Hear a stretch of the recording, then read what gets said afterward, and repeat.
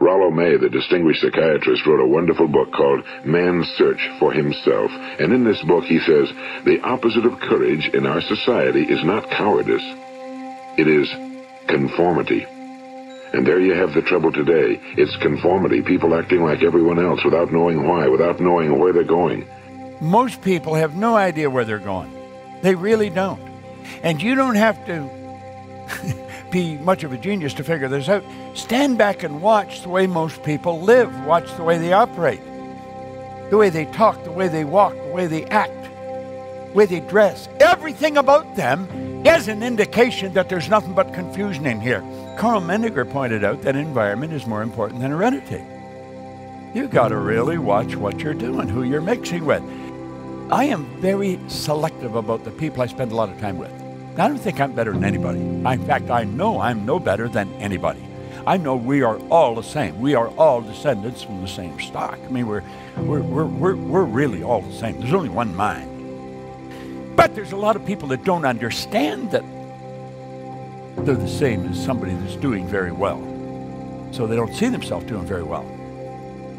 I don't want to spend a lot of time with anybody that's not goal-oriented. I don't want to spend a lot of time with anybody that doesn't know exactly where they're going to go. I don't want to spend time with anyone that wants to play it safe, because I might catch what they've got. We're really extras in our own movie. We see the star, but we're not the star. You're the star of your movie. You are the Academy Award-winning star of your movie. What Shakespeare's saying, all the life's a stage. It really is. Now, some people are acting like the play's over. And they're just going to sit there until the lights go right out. You can't see what has to happen. You've got to trust. You've got to act like the person you've got to become. Now, you've also got to know that some of the people close to you are saying, who are you trying to act as? What would you kidding yourself? Come on. Quit acting phony. People are laughing at you. Why are you doing that? I experienced this. When my income took off, some people I thought were my friends quit talking to me. Of course, you're earning this money. What are you going to do with it? Well, I like spending it. My wife gets a bigger kick out of it than I do, but you buy a nice new car, they say, oh, you're a big shot now. And of course, you probably want to live in a nice new home. What was the matter with the old one? Not good enough for you? You've got to be prepared for this, and you've got to develop mental strength, because I'm going to tell you, at first it hurts. It bothers you. They try and pull you back to where they are. Now, if you're a negative person, in other words, you're choosing negative ideas, you're worrying, fear, and anxiety, you know the only thing you can attract? The people that are vibrating on that frequency. You're going to attract other negative people. Misery loves company. That just isn't a cute saying. Birds of a feather flock together. And the heavy hitters, they're all attracted to each other. They go to the same clubs. They take the same kind of vacations. They drive the same kind of cars. They live in the same neighborhoods. Now, if you're not one, how do you become one?